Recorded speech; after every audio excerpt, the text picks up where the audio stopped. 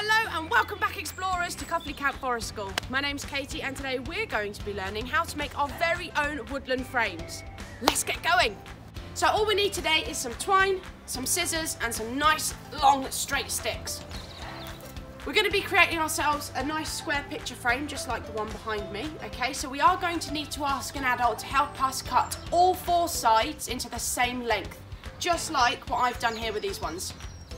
So now what we're going to do is we're going to connect our sides together. So I'm going to take one long stick and I'm going to place it just over the top of the other one and create myself a corner. Okay, then what we're going to do is we're going to take a piece of twine like what I have here. All right, now this piece of twine is about 1 meter long.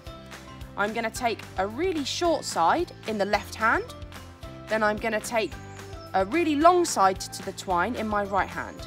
So there are 3 easy steps to creating ourselves a knot called the clove hitch. So we're going to create ourselves as step 1, 2 bunny ears. So I'm going to take the long side over the short side, and that there is 1 bunny ear. Then I'm going to create another bunny ear doing exactly the same thing. Long side over the short side. Then step 2 is you're going to bring them both together just like so. So step 3, we're going to take our clove hitch that we've just created and we're going to just pop it over the top, okay, of 1 pole to our corner, and we're going to just pull it nice and tight. With our short side we're just going to leave out, and then we're going to use our long side now to our piece of string.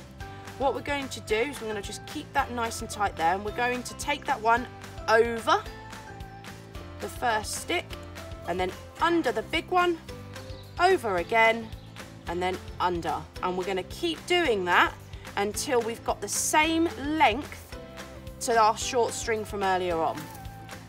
So over, under, over, under and over again.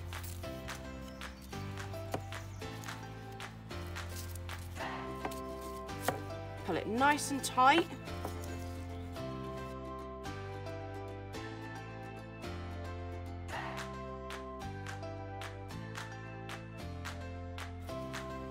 Okay, now that that's nice and tight, I'm going to bring this one round to meet the short side, and I'm just going to tie a little knot in there to keep it nice and still.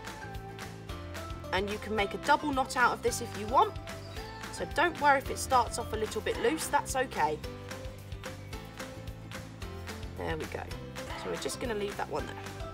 And then you do exactly the same thing on repeat for the other 3 corners.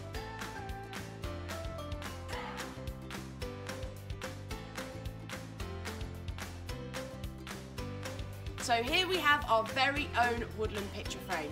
We can create these in all different shapes and sizes, including triangles, rectangles and squares.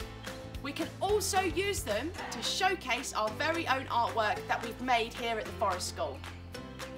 Thanks again for joining me down here at the Forest School today. 2 questions to go away with. Can you remember the type of knot that we used to create our frame? And our second question of today is, what did you find most difficult when creating your frame? Thanks again guys, bye!